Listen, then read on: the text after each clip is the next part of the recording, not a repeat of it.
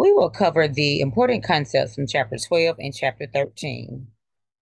Be sure for each chapter that you are able to explain the objectives, and that will ensure that you have a good understanding of the content that is in the chapter. Chapter 12 is about the communicable and infectious disease risk. So in this chapter, they have selected specific disease processes that we will talk about. So STDs are either STIs, sexually transmitted diseases, or sexually transmitted infections. They're used interchangeably. Remember, we do have healthy people 2030 goals and objectives. And the ones that are relevant to this chapter are reduce infections of the HPV types prevented by the vaccine in young adults, reduce the rate of mother-to-child HIV transmission, and increase the proportion of adolescents who get the recommended dose of the HPV vaccine. If you recall, they are doing a huge push of the different, since the HPV vaccine has been on the market, they have been doing a huge push. The health departments, you see all the different commercials. And so this just increasing the education so that people are more knowledgeable and can make an informed decision about if they want to get the vaccine or not. And we'll talk more about that as we discuss the chapter. So human immunodeficiency virus infection, also known as HIV, it is a virus that attacks the body's immune system. If treated, if not treated, it can lead to full-blown acquired immunodeficiency syndrome, which is also called AIDS. There is no cure for HIV, but it can be maintained with proper medical care, and the disease can be controlled. So there's advances in medical, different kind of medications, and so and I don't know if you all have noticed, but there are several commercials about the new medications that the patients that have the chronic disease of HIV. And so in the past, the persons that were infected, they would have to take numerous pills daily. So now in the commercials, if you pay attention, they're saying, hey, one a day or one a week treatment. So there have been great advances with the treatment and the maintenance of someone that has this disease process. The natural history of HIV includes 3 stages: the primary infection within a month of contracting the virus, followed by a period when there are no symptoms, and then a final stage of where the disease is symptomatic. When HIV enters the body, it can cause a mononucleosis-like syndrome, referred to as the primary infection, which can last a few weeks. It may go unrecognized, but initially the body's CD4, the white blood cell count, drops for a brief time when the virus is most plentiful in the body. The immune system increases the antibody production in response to this initial infection, that's how the immune system works. But which is self-limiting illness. Some people have flu-like symptoms within 2 to 4 weeks after the infection, and these symptoms may last for a few days for several weeks. They may have night sweats, muscle aches. They may just think that they have the flu. An antibody test at this stage is usually negative, so it's often not recognized as HIV. And then, so about after 6 weeks to 3 months, the HIV antibodies begin to appear in the blood. AIDS is the third stage. It's the late stage on the long continuum of HIV. And it's considered the most severe stage. Potential blood and tissue donors are interviewed to screen for a history of any high-risk activities. Remember, an activity is considered to be high risk if it puts a person at risk for coming in contact with blood and body fluids.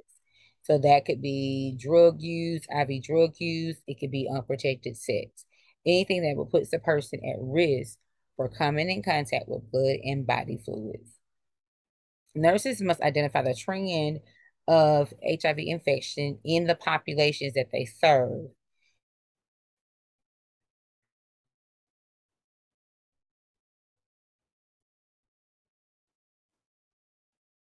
So the HIV antibody test is most commonly used, the most commonly used screening test. This test does just as it names implies. It does not reveal whether an individual has symptomatic AIDS, nor does it isolate the virus. It does indicate the presence of those antibodies, those HIV antibodies being there inside of the bloodstream. The most commonly used form of this test is the enzyme linked immunosorbent assay. And then they do the Western blot to minimize false results.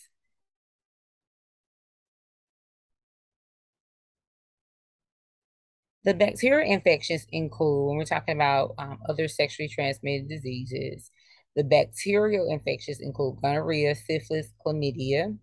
Most of these infections are cured with antibiotics, with the exception of the new emerging antibiotic resistant strands of gonorrhea.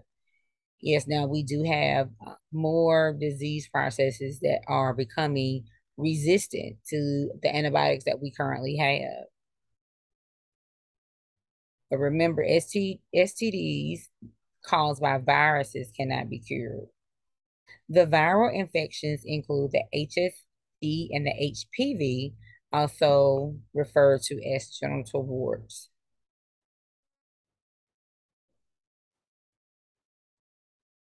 This table gives you another way of looking at those different disease processes, but we'll talk through each one of them.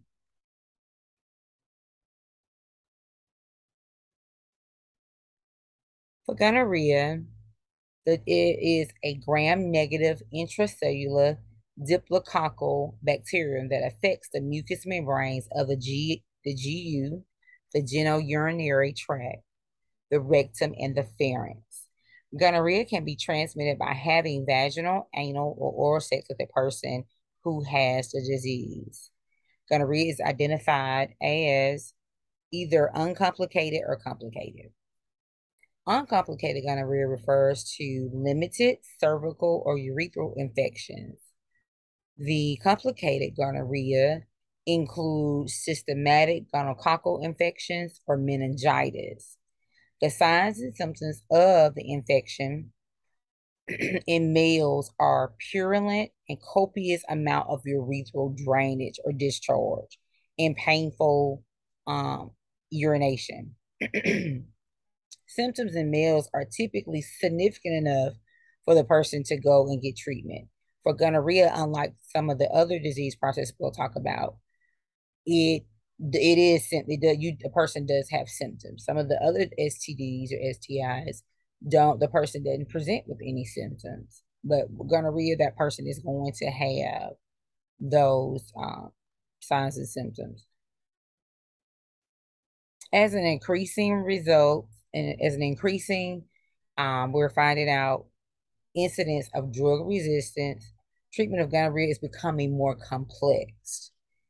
In 2005, there were 5 treatments for gonorrhea, and at this time, there is only one treatment. That's that rocephin.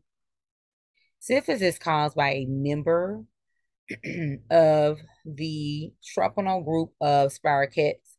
It infects most mucous or cutaneous membranes and is spread through direct contact, usually by sexual contact or from the mother to the fetus. Transmission via blood transfusion may occur if the donor is in its early stages of the disease. So we have primary syphilis, secondary, and tertiary, and then congenital. Congenital syphilis is transmitted through the placenta, transplacental, and the preferred treatment is the penicillin. So for primary, that's when syphilis is actually acquired sexually. The bacteria produce infection in the form of a canker at the site of entry. And the lesion begins as a macula and it progresses and become a papule. Secondary syphilis occurs when the organism enters the lymph system and spreads throughout the body. So we have that lymph system throughout our body. Tertiary syphilis can lead to blindness, congenital damage, heart damage, and even some mental issues. Person might end up having psychosis. And again, as we mentioned, the preferred treatment is penicillin. So for chlamydia infection caused by the bacterium Chlamydia trachomastitis. It infects the GU, the genitourinary tract, and the rectum of the adults, and causes conjunctivitis and pneumonia in neonates. Transmission occurs when mucopurulent discharge from infected sites, such as the cervix, comes in contact with mucous membranes. So just like if that contact is made, then a person is at risk for contracting chlamydia. Because the cervix of a teenage girl and young woman are not fully developed, it puts them at a higher risk, in a high risk group for contracting this disease process. So symptoms in women include dysuria, urinary frequency, and the purulent vaginal discharge. If the infection spreads, the person may have some lower back pain, some fever. It may have in between some breakthrough bleeding in between their normal menstrual cycles. And it can cause PID. It can cause ectopic pregnancies, infertility. The CDC do recommend annual chlamydial screenings for all sexually active women younger than age 25 and women over 25 who are in increased risk for infection. That's someone that's having multiple sexual partners. For herpes simplex virus 2, there are two types of herpes caused by HSV. The first is oral, and people usually refer to those as cold sores or fever blisters, and they usually are on the face, around the mouth. There is no cure for herpes infection, and it is considered a chronic disease. The virus this is another one that is transmitted through the exposure, that contact of the genitalia and the surrounding skin. The HSV-2 infection is linked with the development of cervical cancer. There is also an increased risk of fatal newborn infections during vaginal delivery if there are active lesions. So a pregnant woman that has active lesions, they may decide to do a C-section or cesarean section just to protect the health of the unborn child. The human papilloma virus, or HPV, results in genital warts. You do have two specific types. The CDC has recommended a 2-dose schedule for people who get the first dose before their 15th birthday. And then there may be a third dose that's recommended for those that are over the age of 15, just so they have that extra layer of protection. Once the HPV infection occurs, the goal of therapy is to eliminate the warts. Genital warts spontaneously disappear over time. However, because the condition is worrisome, the client and the HPV may lead to development of cervical neoplasias, that cancer. Hepatitis. Viral hepatitis refers to a group of infections that primarily affect the liver. So we'll talk about the different types of hepatitis. Hepatitis A is a virus. It is a vaccine preventable disease of the liver that's caused by the HAV, the hepatitis A virus. It is usually transmitted from person to person through the fecal oral route or through contaminated food or water. In countries with improved sanitation, outbreaks are common in daycare centers whose staff must change diapers, among household and sexual contacts, of the infected individuals. And among travelers to countries where hepatitis A is on the rise or is considered an endemic. So there's a large number of people that already have the hepatitis A. Some of the signs and symptoms may include clay-colored stools, dark urine, fever, fatigue, nausea, and vomiting. For hepatitis B, HBV is also a vaccine preventable liver disease that is transmitted when blood, semen, or another body fluid from a person infected with the virus enters the person that's not infected. The virus can survive for at least 1 week, dried at room temperature on an environmental surface. Therefore, the infection control measures are paramount in preventing transmission from client to client. Wiping down those surfaces, keeping things nice and clean, washing your hands, putting on those PPE, personal protective equipment, when you're actually cleaning up and wiping up surfaces.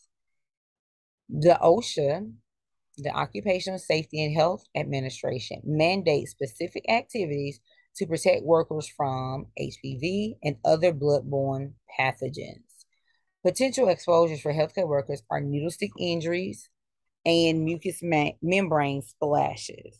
So if you're doing a procedure or something that says, hey, that you need to wear your goggles, you need to take the time to place those things on. Now, many facilities now are using the syringes that have the safety mechanism on them. Make sure that you know how to use that safety mechanism, because if you don't know how to use it, you run the risk of injuring and sticking yourself, having a needle stick. So OSHA's standard requires employers to identify the risk for blood exposure to various employees. If employees perform work that involves potential exposure to the body fluids of other people, employees are mandated to offer the HBV vaccine to the employee at the employer's expense and offer annual educational programs on preventing HBV and HIV exposures in the workplace. So hepatitis C virus is another liver disease and is caused by hepatitis C virus, which is a blood-borne virus. It is transmitted when blood and body fluids of an infected person enter an uninfected person. Today, most people are infected with hepatitis C by sharing needles or other equipment to inject drugs. So primary preventive measures include screening of blood products and donor organs and tissues, risk reduction counseling, including obtaining injection drug use. Secondary prevention strategies include testing of high-risk individuals, including those who currently inject drugs or injected drugs in the past, those that have the HIV infection. So you would do doctor might see abnormal liver test results.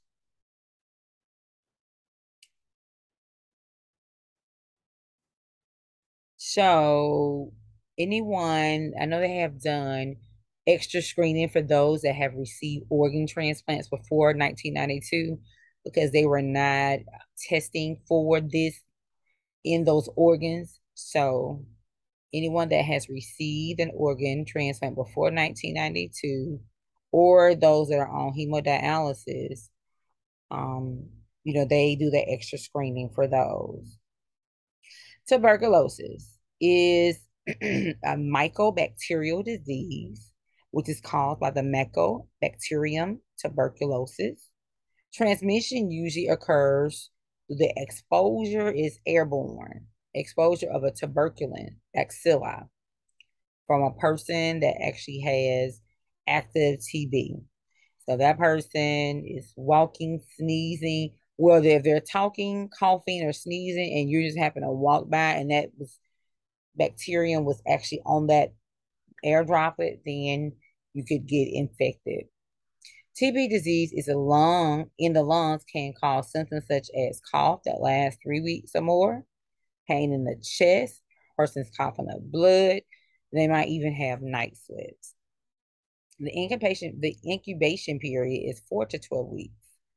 To prevent TB, the CDC works with the public health agencies in other countries to improve screening and reporting of those cases. So the most effective is the tuberculin skin test, or the TST. It's also called the Mantoux test. It is used for the initial screening. It can be followed by a chest x-ray in the event that they get a positive or reactive result. And so you would actually have to measure the reaction. A blood test is also available. Diagnosis can also be made through a stained sputum smear. So those are the different ways that we can test for tuberculosis. Clients with tuberculosis or TB should be treated promptly with the appropriate combination of multiple antimicrobial drugs. Usually the medical regime for people that have tuberculosis is they're long term.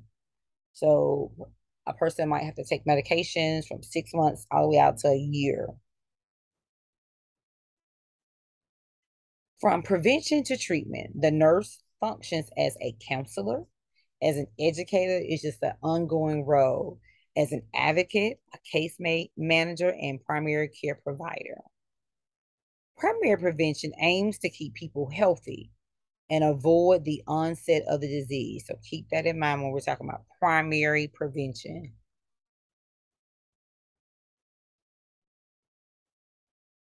So you want to assess first for risk behavior and provide relevant intervention through education on how to avoid infection. So the focus is to keep people healthy and to avoid the disease process altogether. So this chart does give us some different types of primary interventions, secondary prevention, and tertiary. We might want to provide a community education about prevention of communicable diseases to a well population. If we're going to administer those TB skin tests, that will be considered a secondary preventative measure. And then tertiary, the person already has the disease process, and you're trying to help that person maintain so that they can live that best quality of life. Interventions is education on how to prevent the infection or the availability of things such as vaccines. Say for sex, sexual abstinence is the best way to prevent sexually transmitted diseases. Clients should understand that it's important to know the risk behavior of their sexual partners, including their history of injection drug use.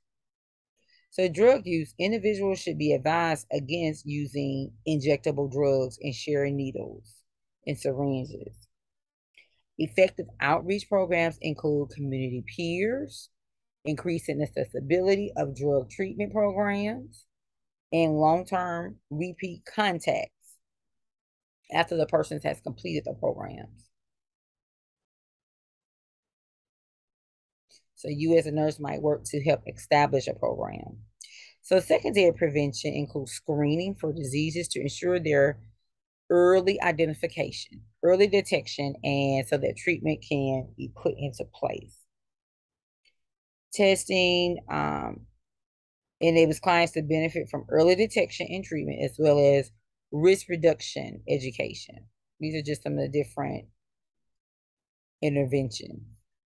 Tertiary prevention focuses on managing symptoms and maintaining psychosocial support. Many clients report feeling contaminated and thus feel lower self-worth. Support groups may help in directly observed therapy for TB medication. Nurses observe and document individual clients taking their medications, those tuberculosis drugs. When clients prematurely stop taking the medications for TB, they're at risk for that resistance setting up. So it is important to teach caregivers about infection control in the home, washing the hands, wearing your mask, maintaining that 6 feet. Standard precautions must be taught to caregivers in the home setting. All blood and articles soiled with blood and body fluids must be handled as though they were infectious. So the person needs to wear goggles, um, mask, gown, and gloves. They need to do so. So it provides that extra layer of protection. So this chapter emphasizes the epidemiology and prevention of selected communicable diseases, as well as the public health nursing services provided to the clients.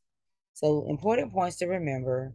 It is important for the nurse to educate clients about ways to prevent communicable diseases, washing your hands, abstinence.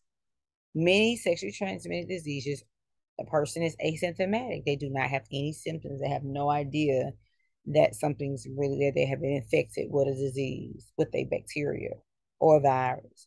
Aside from death, the most serious complications caused by STDs are, we talked about that, ectopic pregnancy, infertility, pelvic inflammatory disease, or PID. Hepatitis A is often silent in children, and children are a significant source of infection to others. The use of the vaccine in children has led to a reduction in the hepatitis A occurrences. Hepatitis C is the most common blood-borne pathogen in the United States. And we talked about how medications, um, disease processes are becoming resistant to the medication, either because the person, started taking the medications, they started and they stopped, and or there's a different um, derivative of that bacteria. So some important concepts from chapter 13, which deals with community assessment and evaluation. Community health, as used in this chapter, is defined as the meeting of the collective needs through identification of the problem and management of behaviors within the community itself and between the community and a larger society. So you're taking into account of not just that person, but the community that they live in, whether that be the home, the work environment. How do you collect that information? 5 methods of collecting data useful to the nurse are analysis of existing secondary data, conducting those windshield surveys, and we'll talk about that in a moment, and the primary data collection. Nurses should identify and partner with gatekeepers. These are formal, informal community members so that you can gain acceptance in the community.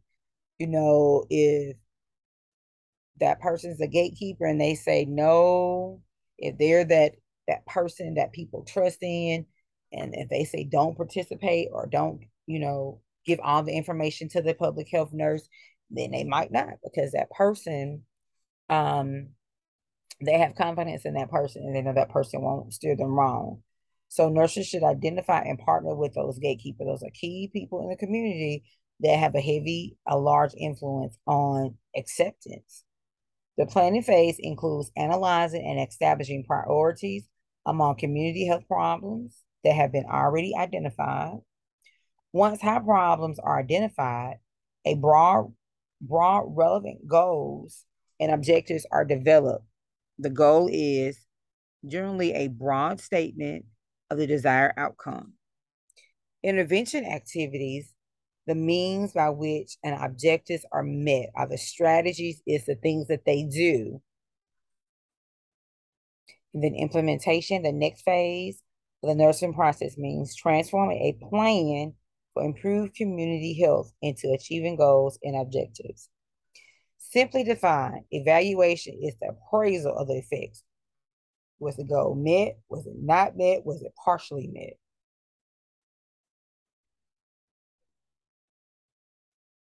Communities are the environments where we live and where we work. Naturally, the community's ability to serve the needs of its members determines key aspects of the health of the community. The public health nurse is an ideal position to view the community as a client and to begin to identify the harness the strengths and present to meet the needs and challenges that are faced by the community. So a community is defined as a group of people in a defined population who share something in common, such as geographic location or interests or values. Understanding the many identities of the community is part of a community assessment and is best done through talking with and collecting data from the residents, the persons that live there, and also the stakeholders, people that will benefit. And when we say benefit, we're not always talking about money, but benefit from that population being healthy or not. They, on the other side is if the population isn't healthy, the stakeholders do not benefit. The community is a client when the nursing focus is on the collective of common good of the population instead of focusing only on one individual person's health, but the good of the population. Everybody, let's get everybody well. Population-centered practice seeks healthful change for the host community benefit. Nurses caring for the community as the client identify effects that these complex community parts have in the individual's health. They work with all parts of the community to achieve the goal of healthy community. The Newman's model, nursing caring for the community as a client, identify effects that these complex community parts have on individuals' health. They work with all parts of the community to achieve the goal of a healthy community. Newman model views system as greater than the sum of their parts. So it doesn't just look at one part, but greater than the sum of all the parts. Partnering with community members is going to be key so that you are able to assess the community, so that that trust has been established, so that you'll get all the information that you need so that you can determine what is the real problem and what are real solutions. We talked about those gatekeepers. And then we have CHWs, those are community health workers. They're not professional or licensed healthcare providers, but they're community members from a diverse background who receive training to do health outreach work.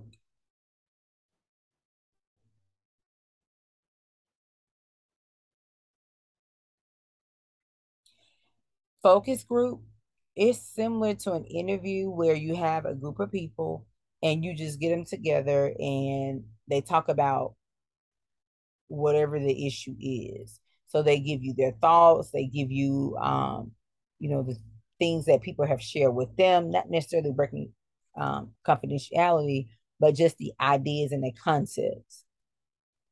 So a focus group is similar to an interview in that it collects data, mainly through asking open-ended questions, those open-ended questions so that you get more information to a small group rather than to one individual. So you'll get together maybe 3 or 5 persons and then pose a question or idea and see what they think about it.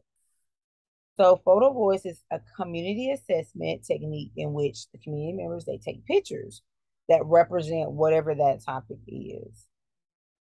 This is a good example of how to use photo voice in the community assessment.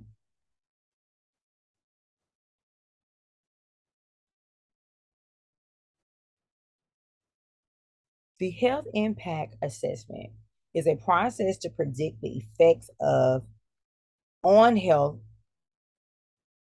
The MAP, mobilizing for action through planning and partnerships, is a strategic planning process to select high priority public health issues and to match them with the resources. The change or community health assessment and group evaluation is a tool to help communities annually to gather and organize data about the community health plan so they can plan programs and then monitor the changes over time. Community health needs assessment is a set of guidelines for nonprofits, hospitals to assess the communities that they actually serve. The windshield surveys are a method of simple observation. They provide a quick overview of the community and can be used along with photographs and interviews to get a general idea of the community. This table here, table 13.3, gives you an example of the guidelines for the windshield survey. The Omaha System and the North American Nursing Diagnosis Association, which you all know as NANDA, are two prominent systems of classification. So that they have a list of those nursing diagnoses.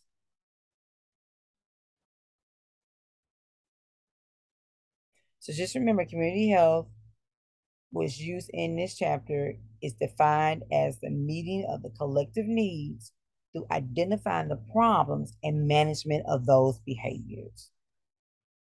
And then you would need to go through those 5 methods of collecting data that's useful to the nurse and the analysis of the existing secondary data.